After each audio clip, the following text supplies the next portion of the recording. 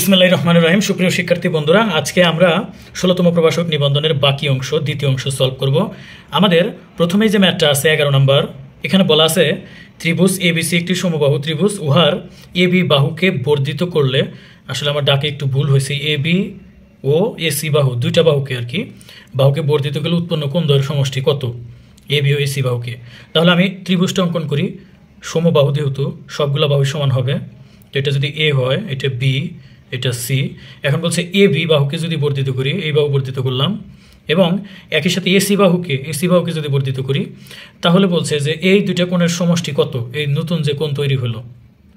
তার আগে আমাদের জানতে হবে যে সমবাহু ত্রিভুজের যেহেতু সবগুলো বাহুই সমান, তাহলে কোণগুলোও কিন্তু কি থাকবে, সমান থাকবে। এখন প্রত্যেকটা কোণের পরিমাণ কত করে সমবাহু ত্রিভুজের? 60 ডিগ্রি করে। তো এটাও কিন্তু আমাদের কোনো একটা নিবন্ধনে এসেছিল, সমবাহু ত্রিভুজের প্রত্যেকটা বাহুর পরিমাণ কত, 60 ডিগ্রি করে, এবং সবগুলো যোগ করলে দেখবেন 180 হয়। এখন এইটা যদি 60 ডিগ্রি হয়, আপনি পুরোপুরি কল্পনা করেন এইভাবে, তো এটা তো আসলে এক সরল কোণ কত হয়, 180 ডিগ্রি। তো এইটুকু যদি 60 হয়, তাহলে এখানে কিন্তু 120। কীভাবে আমি বুঝলাম? এই 60 আর 120 যোগ করলে কত হবে, 180 হবে। একইভাবে 60 প্লাস এইটুকুতে আছে কত, এইটুকুতে 120, কারণ 120 প্লাস 60 মিলে 180 হবে, এক সরল কোণ হবে। তাহলে আমরা এইটুকু কোণের মান পাচ্ছি এই পর্যন্ত 120, আবার এখান থেকে এইটুকু কোণের পরিমাণ 120। তো আমাদের বলছে যে সমষ্টি কত, তাহলে 120 240 হবে আমাদের রাইট অ্যান্সার। আমরা ঘষাগু করব, তাহলে রাশিগুলোকে এটা প্রথম রাশিকে ভেঙে লিখলে হবে এক্স, এরকমভাবে লেখা যাবে। এই রাশিকে ভাঙলে এ স্কোয়ার মাইনাস 3 দিয়ে তার উপর স্কোয়ার দিতে পারবো। সেই ক্ষেত্রে আমরা এ প্লাস বি, আবার এ মাইনাস বি এভাবে লিখতে পারবো। আর এই রাশিকে ভেঙে আমরা যদি এই রাশিকে ভাঙি, এক্স স্কোয়ার মাইনাস এখানে 3x মাইনাস এক্স প্লাস 3, আমরা মিডল টার্ম করব। নিঃসন্দেহে আপনারা মিডল টার্ম জানেন, আমি বিশ্বাস করি। তাহলে এই যে 3x আবার এক্স মিলে 4x হলো, এবং দুইটা গুণ করলে প্লাসের 3x স্কোয়ার মিলে গেল। এবার আমরা এক্স কমন নিলে হবে এক্স মাইনাস 3, এখান থেকে -1 কমন নিলে হবে এক্স মাইনাস 3, আর ফাইনালি এখান থেকে পাবো এক্স মাইনাস 3 এবং এক্স মাইনাস 1। তাহলে আমরা এই রাশিকে ভেঙে যা পাইছি এখানে যদি লিখি, এক্স মাইনাস 3 পাবো একটা, আর একটা এক্স মাইনাস 1 পাবো। এবার গসাগুতে কিন্তু সব মিলের তা আসতে হবে। তাহলে এই যে এটা অর্থাৎ এক্স মাইনাস 3 সবগুলোতেই আছে, তাহলে গসাগুর অ্যান্সার হবে এই যে গ নাম্বার এক্স মাইনাস 3 দেওয়া আছে। এইটা সমান সমান এরকম। তো পরবর্তীতে আমরা এক্স ওয়াই দিয়ে যদি গুণ করি, পাওয়ার দিয়েই, তাহলে কিন্তু এইভাবে লেখা যায়, অর্থাৎ উভয়টাকে পাওয়ার ওয়াই দিলাম আমরা। তো পরবর্তীতে এ এক্স ওয়াই লিখলাম আমরা, সমান সমান বি ওয়াই এরকম যদি থাকে, তাহলে বি ওয়াই, তার পরিবর্তে সি লেখা যায়, তাহলে আমি সি লিখলাম এখানে। দেন এখানে আবার আমরা এক্স ওয়াই জেড দ্বারা গুণ করব পাওয়ার হিসাবে, তাহলে এখানে সি কী হবে, জেড হবে। এবার এ এক্স ওয়াই জেড, আবার দেখেন সির পাওয়ার জেড যদি থাকে, তার পরিবর্তে আমরা কি লিখতে পারি, এ লিখতে পারি। সুতরাং এখানে সির পাওয়ার জেডের পরিবর্তে এ লিখবো। তো এ এখানে মনে মনে একটা 1 আছে, তাহলে বেস কাটা দিলে এখানে থাকবে এক্স ওয়াই জেড সমান সমান 1। তাহলে আমাদের এটার অ্যান্সার আসবে এই যে খ নাম্বার, এটা রাইট অ্যান্সার। এই ম্যাথটাও কিন্তু সহজ হবে। লগ এরকম থাকলে আমরা জানি পাওয়ার এক্সচেঞ্জ হবে। পাওয়ার এক্সচেঞ্জ মানে কি, যে এক্স যাবে এখানে, -2 এখানে হবে, অর্থাৎ এই লাইনটাকে যদি আমি একটু দূরে ভেঙে লিখি, 10 এর পাওয়ার হবে -2, আর এখানে হবে এক্স সমান সমান এক্স। সো এটাকে যদি একটু ক্যালকুলেশন করি, এক্স সমান সমান 10 টু দি পাওয়ার -2, তো 10 টু দি পাওয়ার -2 মানে হচ্ছে 1 বাই, এভাবে লেখা যায়, স্কোয়ার দেওয়া যায়, দ্যাট মিনস 100 হয়ে যাবে এটা ব্যাখ্যা করলে। আর এটাকে ভেঙে লিখলে আমরা 0.01 এভাবে লিখতে পারবো। কেন লিখতে পারবো? এই যে আমরা বলি যে দশমিকের জন্য একটা 1, তারপরে 2 ঘর আছে, তাহলে 2টা 0, অর্থাৎ এই লাইনটাকে ভাঙলে আপনি কিন্তু এই লাইন পাবেন, অর্থাৎ 0.01। এটা হবে আমাদের এই যে ক নাম্বার রাইট অ্যান্সার। একটি ত্রিভুজাকৃতি জমির ক্ষেত্রফল 264 বর্গমিটার, ভূমি দেওয়া আছে, উচ্চতা কত? তো আমরা জানি, আমরা যদি ক্ষেত্রফল বের করি হাফ ইন্টু ভূমি গুণন উচ্চতা, তো এটা সমান সমান কত, 264 দেওয়া আছে। তাহলে হাফ ইন্টু ভূমির মান কত, ভূমির মান 22 গুণন উচ্চতা, এই উচ্চতায় কিন্তু আমরা বের করব 264। এটা কাটা দিলে আমরা পাবো এখানে 11। সো উচ্চতা বের করতে গেলে এটাকে 11 ভাগ করলেই হবে।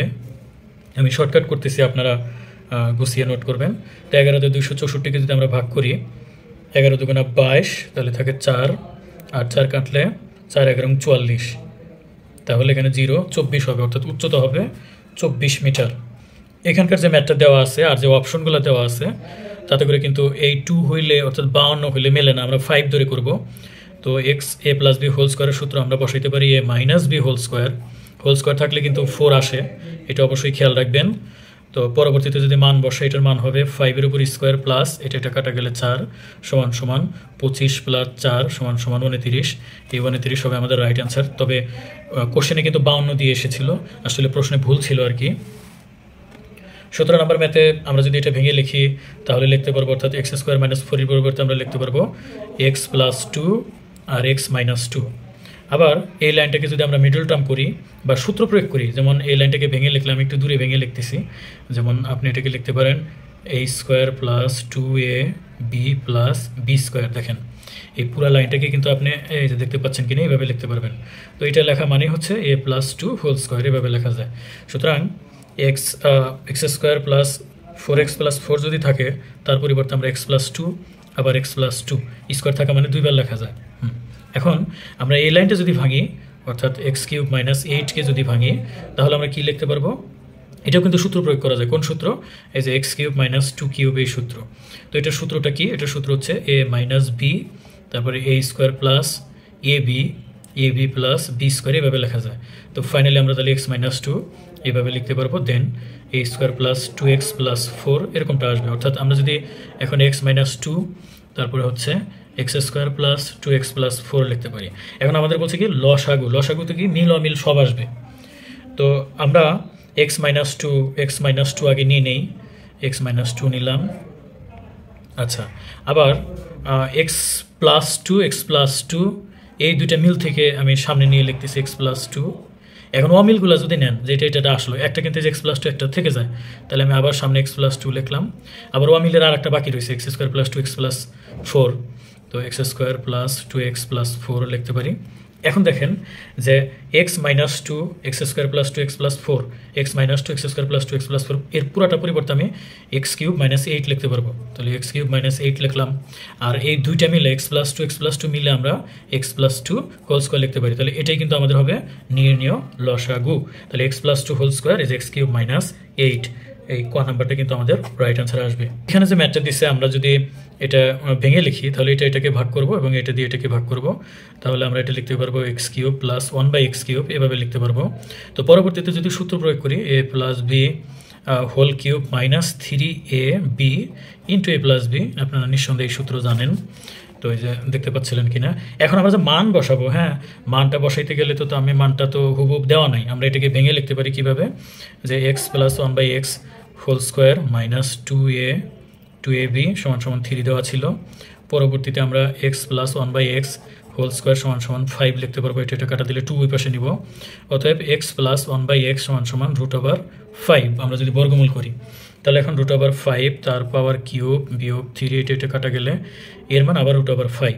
তাহলে √5 ইন্টু √5 ইন্টু √5, 3 বার √5 লিখলে আমরা 5√5 লিখতে পারবো বিয়োগ 3√5।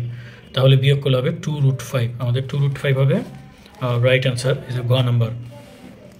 এখানে একটা অনুপাত দেওয়া আছে আমাদের, অনুপাত দুটাকে দেখি কি কি দেওয়া। এটা সমান সমান 4:7 দেওয়া, আবার খ ইস্টু গ সমান সমান 10:7 দেওয়া। এখন এখানে খ আছে 7, এখানে খতে আবার কত 10। তো এই দুটো নিয়ে আমাদের ঝামেলা হয়েছে। আমরা কি করব, এই 10 দিয়ে এই দুটাকে যদি গুণ করি তাহলে হবে 40, তারপর কি হবে 70। আবার একইভাবে 7 দিয়ে যদি এই দুটাকে গুণ করি তাহলে কি হবে 7×10 70 আর 7×7 49।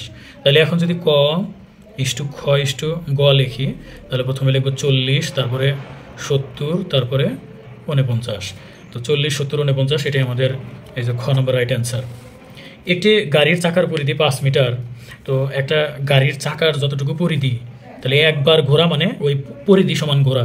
তাহলে আমি এখানে লিখতে পারি যে 5 মিটার যেতে ঘুরে, 5 মিটার যেতে ঘুরে, যেহেতু পরিধি 5 মিটার তাহলে একবার।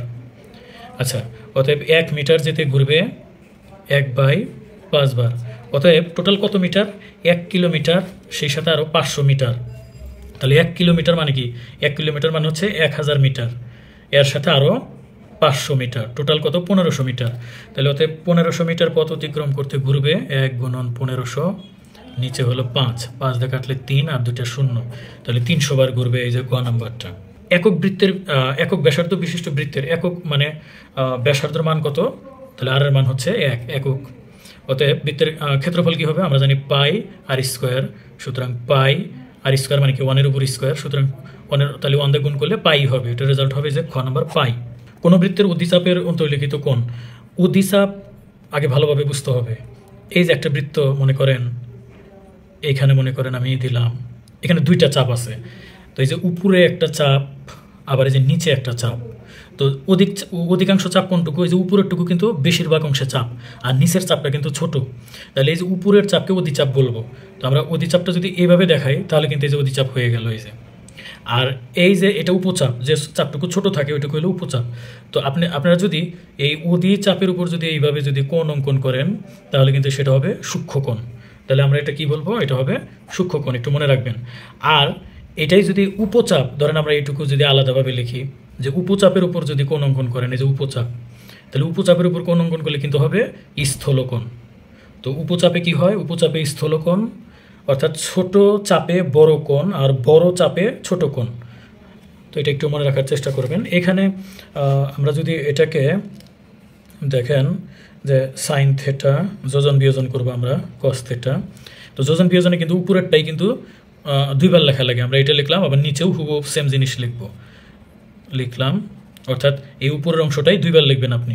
এরপরে এখানে হবে যোগ আর এখানে হবে কি বিয়োগ, যোগ দিয়ে এবার নিচের অংশ, এখানেও নিচের অংশ হবে, এখানেও নিচের অংশ হবে।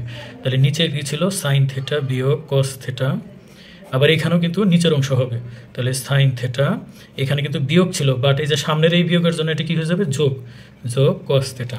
একইভাবে 7-এর নিচে মনে মনে 1 ছিল, 7 লিখলাম আমি, উপরে হবে 1 যোগ, নিচে হবে 1 বিয়োগ, তাহলে এটা কাটা যদি দিই আমরা, তাহলে 2 সাইন থেটা, আর নিচে থাকে হচ্ছে সাইন কাটা দিলে 2 কস থেটা সমান সমান এখানে 8/6।